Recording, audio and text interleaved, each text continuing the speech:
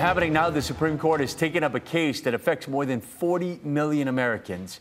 It's about federal student loans and whether President Biden has the power to forgive them.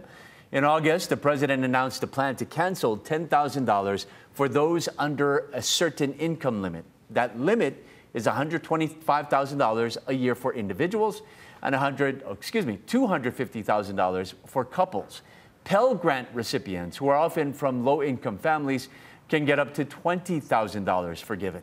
That plan is on hold right now as the Supreme Court hears arguments this morning, but cameras are not allowed inside the court, so we've been listening in. At several points, the conservative justices who dominate the court 6-3 grilled the lawyer for President Biden. Chief Justice John Roberts asked whether a plan as large as this should involve Congress, since it's expected to cost $400 billion.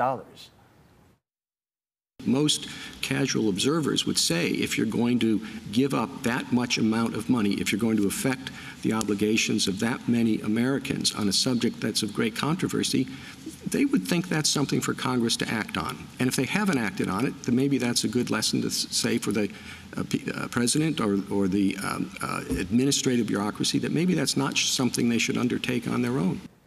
A final decision is expected by this summer. For now, federal student loan repayments are on hold. A Pearl Harbor survivor and retired Navy flight engineer has died at the age of 101. Jack Holder was on duty at Ford Island when the Japanese bombed the naval base. He narrowly survived when he dove into a ditch to avoid gunfire. Holder went on to fly more than 100 missions during the war, including at the Battle of Midway. After retirement, he shared the history of Pearl Harbor and spoke regularly at museums and schools. Holder will be laid to rest at Arlington National Cemetery. Jan fruits, enoki mushrooms are being recalled due to potential listeria contamination. Listeria can cause serious and sometimes fatal infections, as well as headaches, fevers, and nausea. No illnesses have been reported in connection with the recall so far. The products are sold here in Hawaii. They come in a 7-ounce clear plastic packaging with the description, Taiwan Best Quality Enoki Natural Mushroom. Now, if you have any, throw them out or take them back to get a full refund.